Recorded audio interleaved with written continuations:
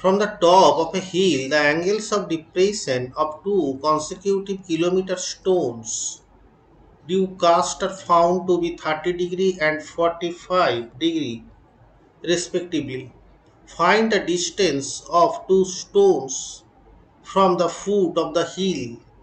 So first you have to draw a picture like this. If this angle is 30°, this angle also is equal to 30°, and this angle up to this point should be 45. Here the 4 is missing, and this angle will also be 45°, and this is the 90°. So if this angle 45°, this angle should also 45°. Okay, so if BC is equal to the DC, why? Because this is 45, this is 45, this is 90. So so the side BC must be equal to DC, and you please take the BC is equal to X.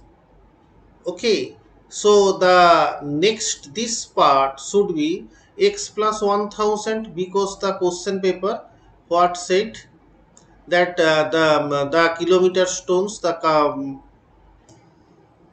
here as the distance is the 1 kilometer, all the kilometer stones are there. So 1 kilometer is equal to 1000 meter. Okay, so that distance AC should be the, if it is X and if it is A to B 1 kilometer, so entire distance, that is AC, should be 1000 plus X meter. Right now put the formula, tan 45 is equal to CD by BC. So as per the picture, BC is equal to DC. So it should be 1.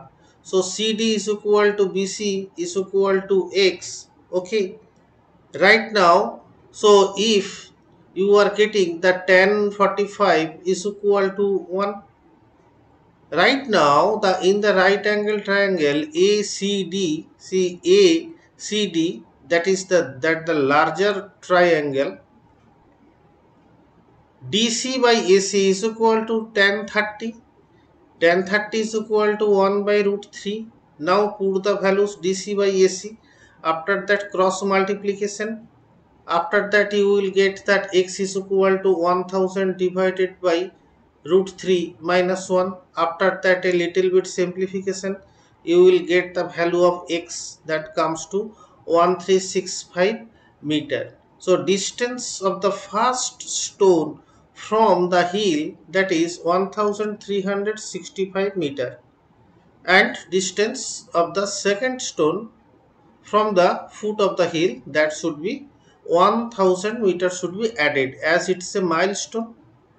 Okay, so the distance of the second stone from the hill should be 2365 will be the answer. So the degree of correctness will depend that how fast you draw the picture as per the question.